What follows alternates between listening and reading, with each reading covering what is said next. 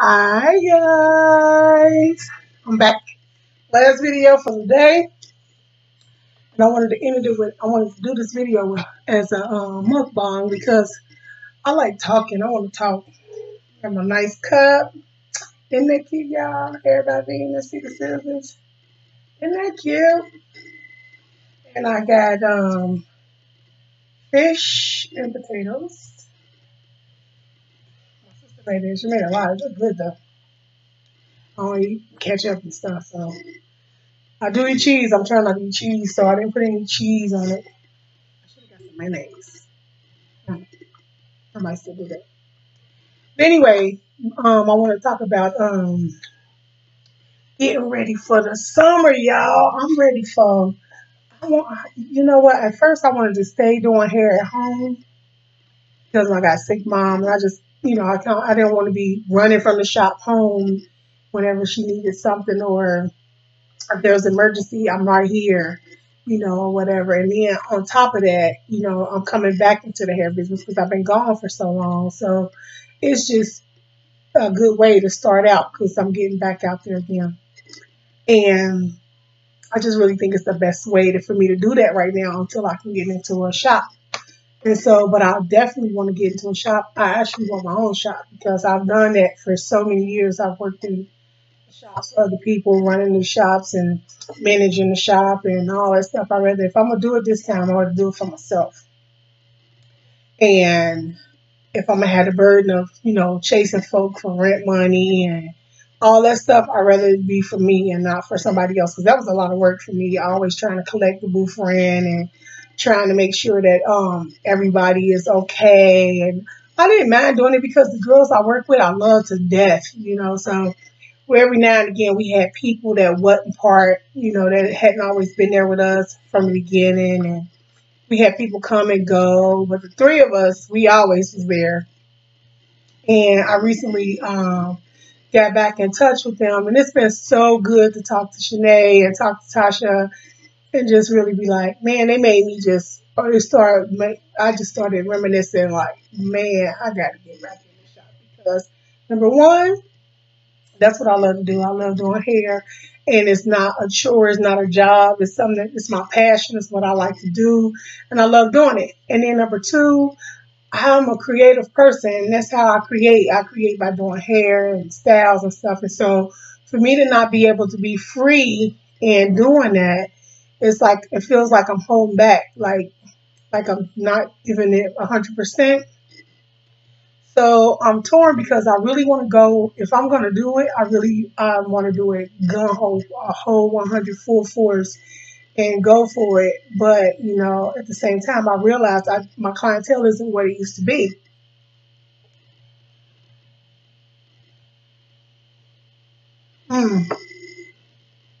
So good. But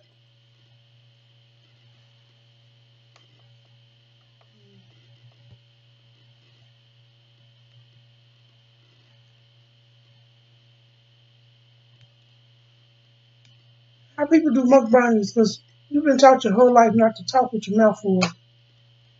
And that's all you can do in these mukbangs is talk with your mouth full. So it's weird talking with my mouth full. But I'm ready. I want to go in the shop. I miss people who would come in the shop and be like, do whatever you want to do to my hair. And I would get some of the most creative hairstyles that way. Like, they let me be free and do what I wanted to do. And I've had a lot of new styles that a lot of people wear today. A lot of that stuff that I concocted or came up with or created or done. And it's so awesome. Like, that's what I miss. I miss being able to do that kind of stuff. And so that's what I've been doing lately. Like on my mannequin, just doing stuff that you don't see people do. Or if somebody do something, I take it and create something else out of it and critique it to do what I want it to do. Like, whatever, because that's what makes you unique and different from all the other stylists.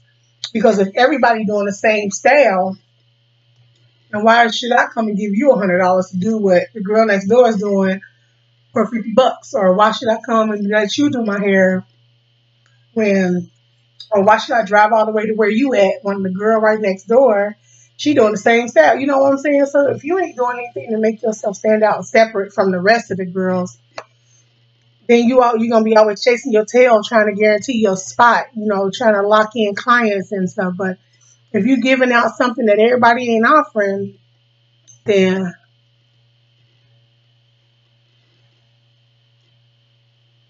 that's when you blow up the spot. And that's how I did it. When I first came out of school, I was struggling, boy. I was struggling. And I was like, I had all these clients at home before I went to school, like, but when I went to school, I couldn't work like that because I had to get school done. I was like, I can work hard now and let school just be a thing of go when I go. I ain't that type of person. I wanted to go get it and get out. So that meant I had to cut my clients back at home so I can go to school and study and really learn. Because I didn't want to just do hair. I didn't want to just go in there, sit there for the hours and not get nothing out of it. Because I wanted to be able to do everything under the sun. I want to be able to color, cut, wax, pierce, like whatever, nails, pedicures, whatever. I wanted to be able to do everything. And getting your cosmetology license, they teach you everything. So they don't teach you how to do hair, but they teach you everything you need to know to be good at what you do. So, and to know what you're talking about. So when I went to school, I wanted to make sure I got everything I needed to know. I learned everything I could possibly soak up. Even though things are always coming out and evolving and changing, you just have to keep educating yourself on everything. But your basics and your stuff that you will follow you for your whole career, I made sure I got that.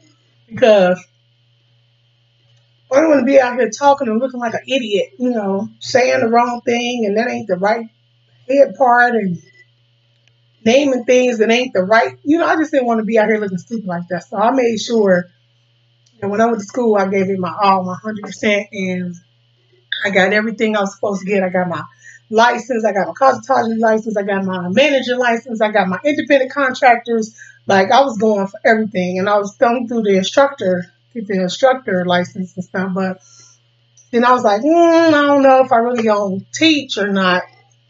Because when I learned that the teachers don't make nothing, I was like, bull crap, I'll do hair for the rest of my life before I teach in a school or something. Because they was only trying to pay the teachers, well, back when I came out of school, $12.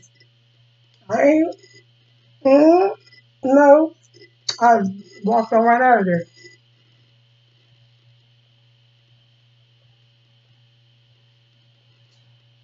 Sorry, guys, I was supposed to get a straw. I want to watch me turn that big cup up to my face, huh? I forgot to get a straw. But actually, I couldn't find a straw. So I had to get some more straws because the kids come and they take a straw out the house every time they leave. So ain't no straw. But yeah, so I just wanted to make sure that I had everything that I needed and I was smart and educated about doing it. So when I got my own place, I can do the same for my girls because I didn't want to be the only one in there. Everybody always coming to me, can you show me how to color? Can you do this? Can you do that? I don't mind doing that. But if you're going to work with me, I want to make sure you know what I know and that you can do what I can do. And that if you can't do that, we're going to get you up there where you can so that not only are you making money, I'm going to be making money because then our businesses will be thriving. People be coming in and sitting down and getting services. And then when I go to, I'm not there, I don't have to worry about if somebody coloring wrong or if somebody cutting wrong or if somebody not doing something right or, I don't want to have to worry about that. So that's why I made sure that my girls, if they didn't know how to do something, they really wanted to learn, I teach them whatever I know and show them tricks and stuff because a lot of times people feel like, you if you comb hair, you must be a good stylist, but really is a lot to that because if you can comb hair and do good hair, but it don't make you it don't make you. Let me see, how can I say this? Because some people can comb hair and do good hair. They're just not creatively good at it. You know what I'm trying to say? Like they can you come in and get a wrap, they can wrap you, put you on the dryer all day long. But can they do what you need to do for that hair? Can they make sure you're getting the right conditioner treatments? Can they make sure that you're getting the right heat settings for that desired look? Because sometimes if you're doing a natural girl hair, you can't put no natural hair girl under a hot dryer. Her hair revert back and you look like you ain't even got your hair. You know, it's like little stuff like that. So if everybody ain't good at, at that, or analyzing stuff all the time, like I'm always analyzing stuff. I'm always thinking about, okay, this girl's natural. What do I need to do? I need to do this. I need to do that. And she can get this just by doing this, and then that, and third. And then I'm always not, I don't want to say shortcut, but I'm always looking for ways, techniques that can make a service faster. So, like, I don't want a customer to come in and leave and been in my salon for 5 hours to get finger waves, 5 hours to get a wrap, 5 hours to get roller set. Those are basic services. Those services, you should not be in my salon more than 30 to 45 minutes. And if you got thick, long hair, then you can guarantee an hour. But if your hair is short and you just come to get shortcuts and short styles and stuff like that, you should not be in my salon more than 30 to 45 minutes. That's dryer time. 15 minutes to style, 30 minutes under the dryer, 15 minutes to style. Unless you're getting something that requires some harsh products like freeze curls or something like that. And people ain't wearing freeze curls right now. So that's the style I want to bring back, though, because I used to love those freeze curls. I can curl some curls out of some freeze curls. But just all that, it's a lot of stuff. You have to have creative juices in order to be very, very, very successful in the business. You can do good hair and people will come and let you do their hair. But if you want to be very, very, very successful, you got to know tricks of the trade. You got to be all of that. You can't just be one thing. I only do this. And a lot of people do have success in only doing shortcuts, or only doing relaxer styles, or only doing braids. But I just feel like I make double the money if I can make it. If I can do a relaxer, I'm going to do it. If I need to do braids, I'm going to do it. If I need to do a luster silk, I'm going to do it. Y'all might not know what a luster silk is. That's a throwback. But if I need to do a perm, I can do a perm. If I need to do whatever, I can do whatever. I can do black hair, Caucasian hair, Chinese hair. I can do all walks of life. Whatever you need to do, you need your hair trim, cut, whatever, I can do it. I wanted to be that kind of stylist. If a man walked in and said, "Can you shave me?" I sure can. Have a seat. I know how to shave. I know how to put the wraps on their face. I know how to do everything to treat their face and their skin and stuff. I know how to shave a bald head with a razor. Like, I know how to use a razor. A lot of people scared to use razors. I'm not. I ain't nothing in the hair business that I'm scared to do. I will do it. I might not like it, like Singalese twists. I hate them, but I know how to do them. I know how to put them in.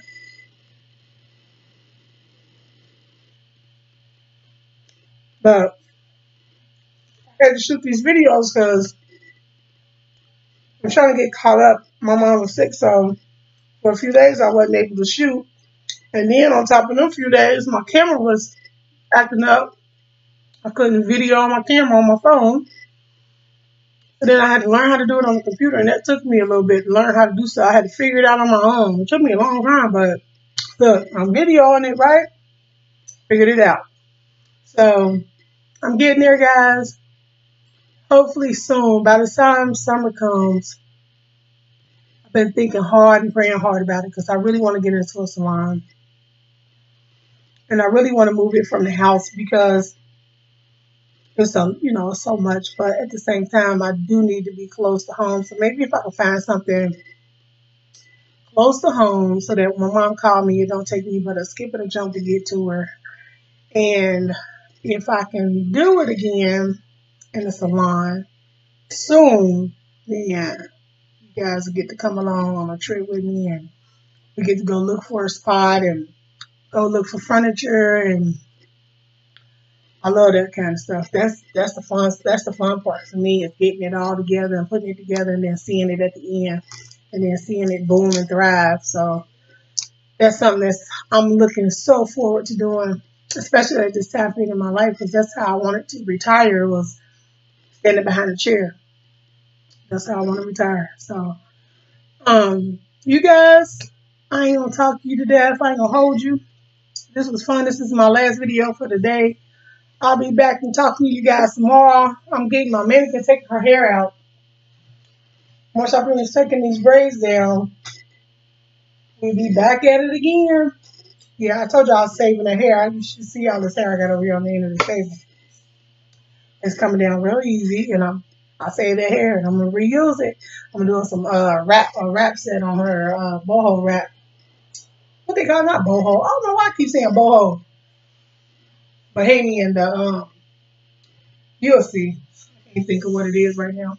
But all right, guys, you keep watching. I'll keep posting. Like, comment, subscribe, ring that bell. And don't forget, please subscribe, guys. I'm getting there. I had 25 subscribers for forever. Now I only got 29 subscribers. So let's get me up there. Get me up there, y'all. Let's go. I bring y'all good content. If you don't like something, let me know. I'm more than happy to change things around, switch things up, get a new backdrop, whatever it is, because I'm here for you guys to entertain you guys. So you guys let me know what you like, what you don't like, and I'll make it happen. Peace.